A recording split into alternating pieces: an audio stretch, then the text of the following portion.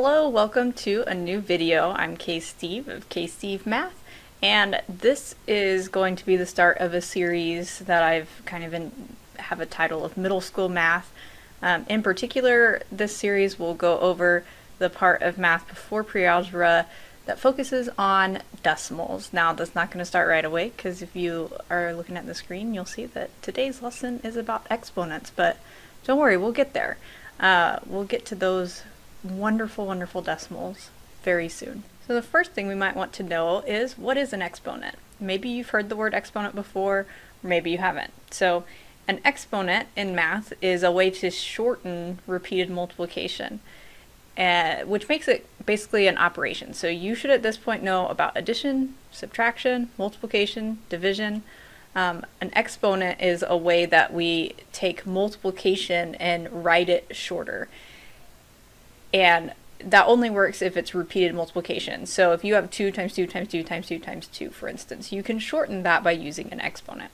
What it looks like is a small number written up and to the right of another number, and we call this, in general, we call this a superscript. So if you had like Microsoft Word or some other processing software up, there's a way to type a superscript like we would with exponents. So that's a fun word as well, superscript.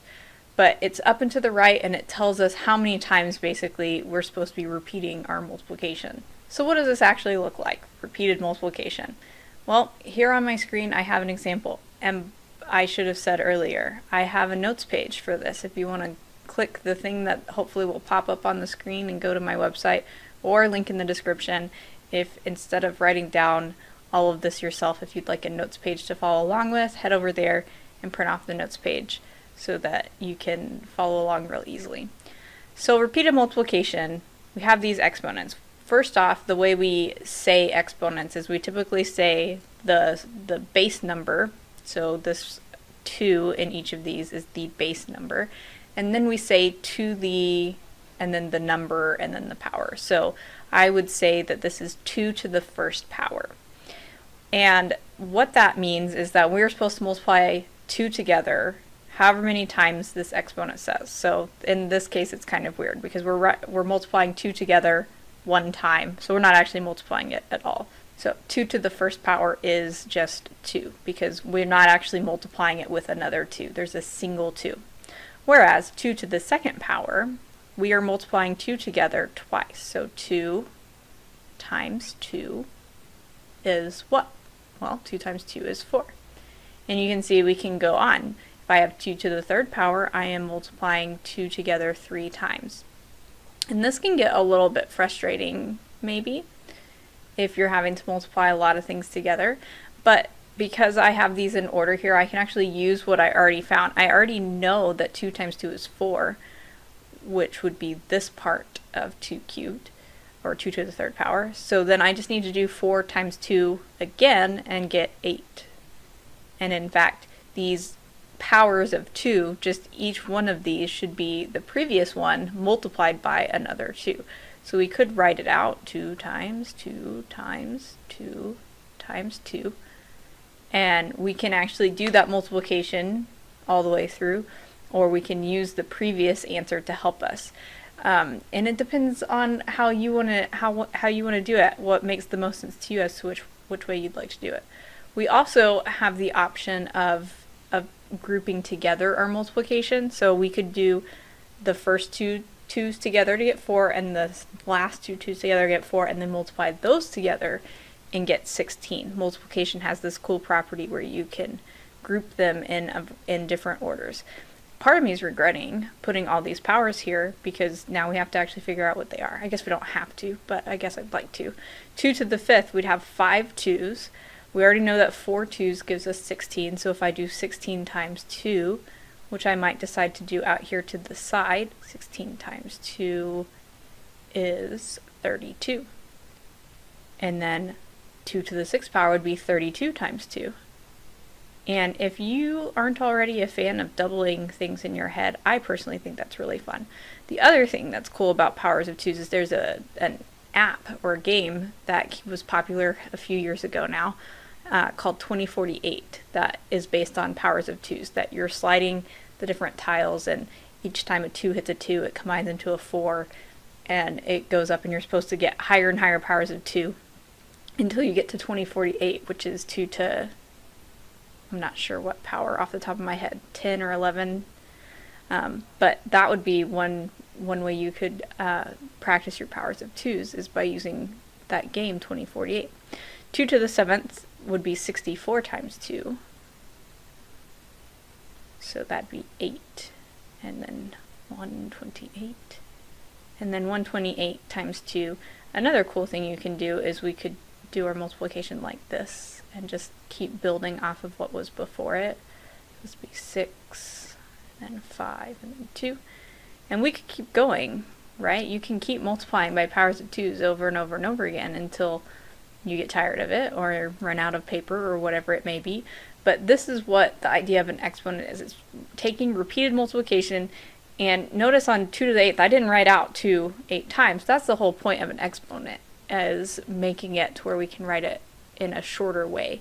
And also it just, I think eventually it does make it seem easier. If you see that you're supposed to multiply together 2 8 times, that may seem really intimidating. But if you see 2 to the 8th, even though you're doing the exact same thing, it just looks nicer because it's shorter.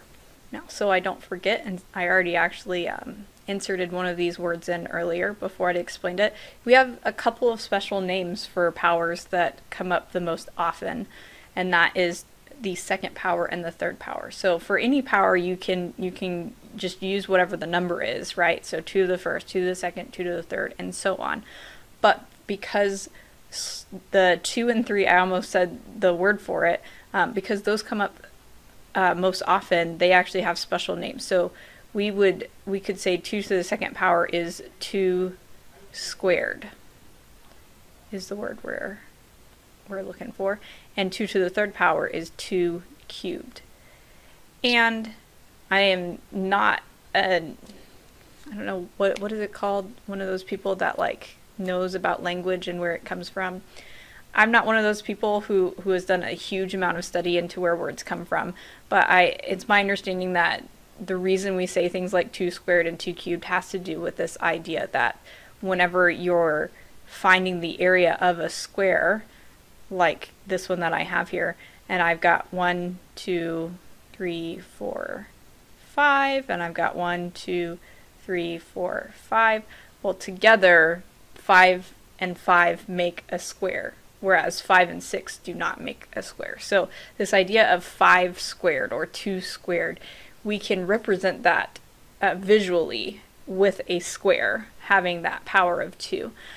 And in the same way, if you think about what a cube looks like, and if you know yet what volume is, the same idea is there, that having 3 dimensions, having 2 going as a length and a width and as a height, you would get a cube instead of having a square, or instead of having some pyramid or some other kind of thing like that.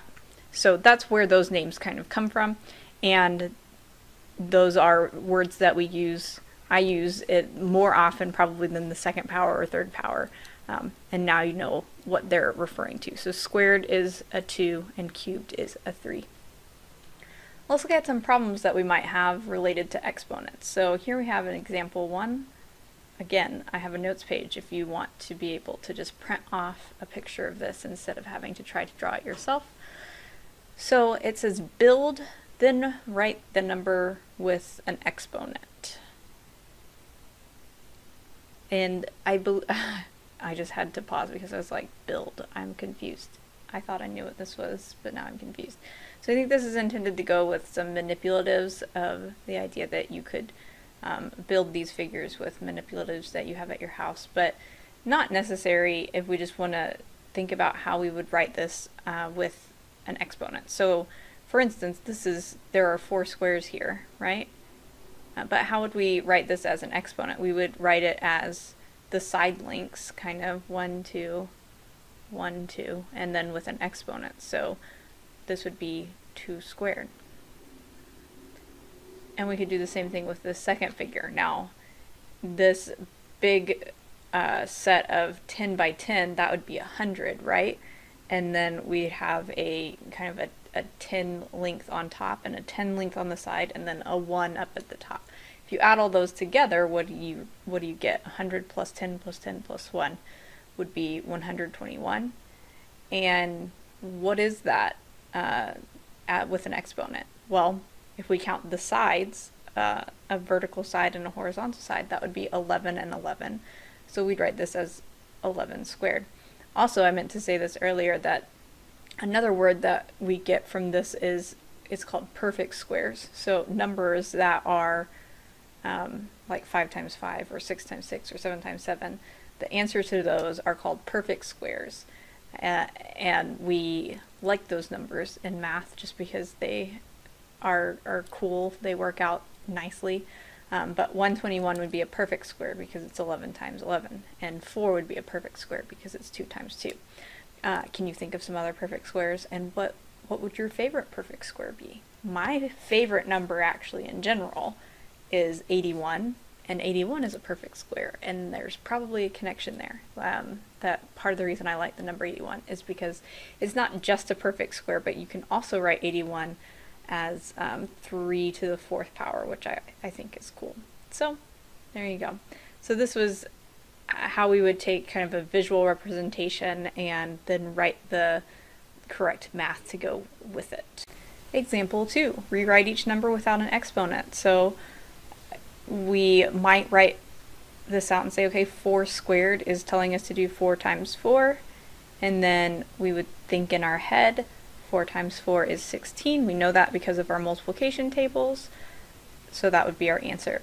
And we wouldn't necessarily have to write out the 4 times 4 if we didn't want to, but I would argue for this next one, 5 to the 3rd power, that it would be a good idea to write it out, because the biggest thing with keeping track here is going to be, or the biggest thing with making sure we're right is keeping track of how many times we're multiplying together. So 5 times 5 is 25. How many more 5s do I need to multiply by?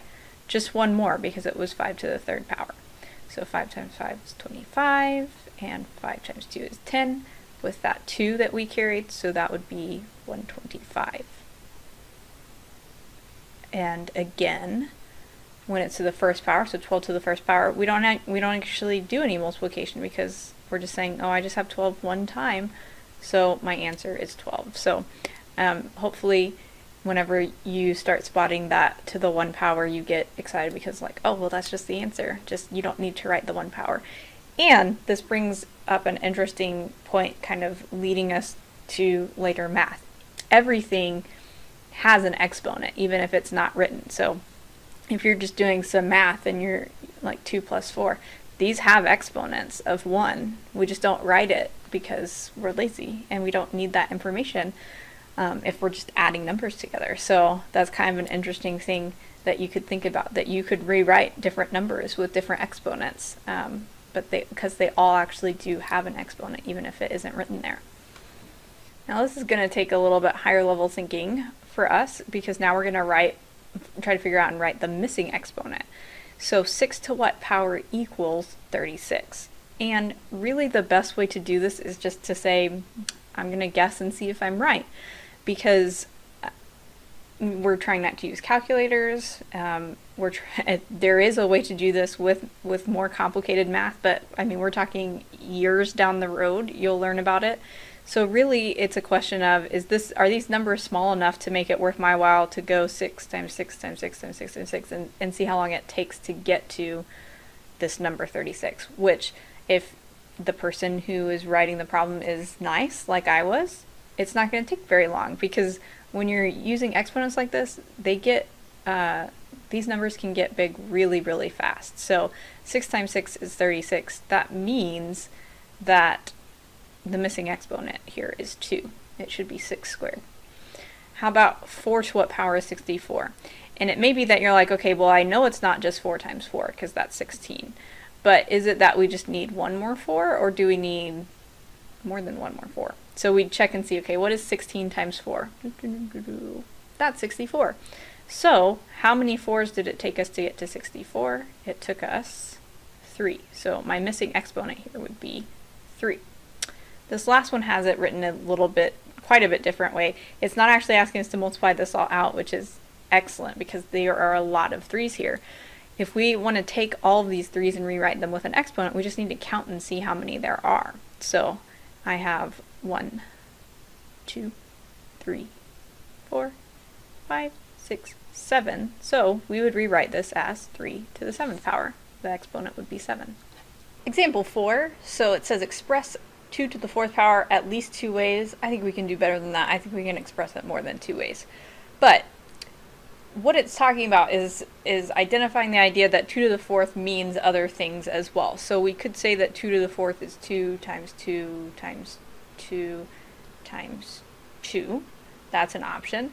But there's actually some other options, because we could regroup these in a variety of ways. I could say that this is 2 squared times 2 squared. I could say that this is 2 to the 3rd power times 2 to the 1st power. Those are also things that I could rewrite them as. I could also rewrite it as the number it is.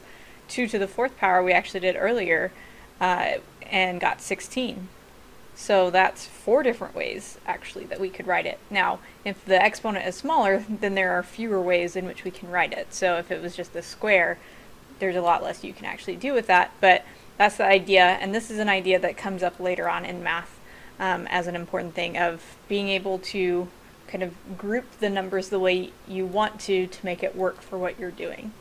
So that's what it means whenever we're asked to express it in other ways. And here we've got a review of another concept that you should have seen in the past at some point. So what is 4/7 of 21? How do I take a fractional part of a whole number? So the idea there is that you have to think of the 21 as though it's in groups of 7, so that you can take 4 of those groups. That's what the fraction 4/7 means. Or that's one way of thinking of it, that I have 21 things, right? And 21 is divisible by 7, so I can divide those 21 things into 7 groups. And then I can say, well, of those groups, I want to think about 4 of them. The other way to say that is to say, okay, I'm going to do 21 divided by 7, and then that answer I'm going to take and multiply it by 4. Those are essentially saying the same sort of thing. That's what a fraction means. Fraction means multiply by the top number, divide by the bottom number. So 12 is our answer. Here I've got a word problem. Your family car is at 3/4 of a tank of gas. If the gas tank holds 12 gallons of gas, how much gas is in the tank? So this is something that actually might at some point be helpful for you to know how to do, because, you know, we need to know how much gas we have sometimes, or how much we need, and how much it's going to cost to fill up the rest of the gas tank, or things like that. And so to figure this out, we'd say, well, what is 3/4 of 12? So we need to think about, if I divide 12 into 4 groups, how much is in each group? In other words, 12 divided by 4 is 3. So we need to do 3 times 3, and we get 9. So we have 9 gallons in our gas tank, which means we have room for 3 more gallons. And so depending on the price of gas, or what it is we're trying to figure out, we might decide to fill up the rest with gas. Thanks for watching this video. I hope you liked it. I hope you learned something new about exponents, or got some questions answered, or whatever it might be. I hope you'll check out my website if you haven't already. I've got I plan to have an app for practicing exponents, so that if that's something that's interesting to you, you can check it out either by just going to KStevMath.com or by clicking the link in the description. Thanks, and I'll see you in another video soon.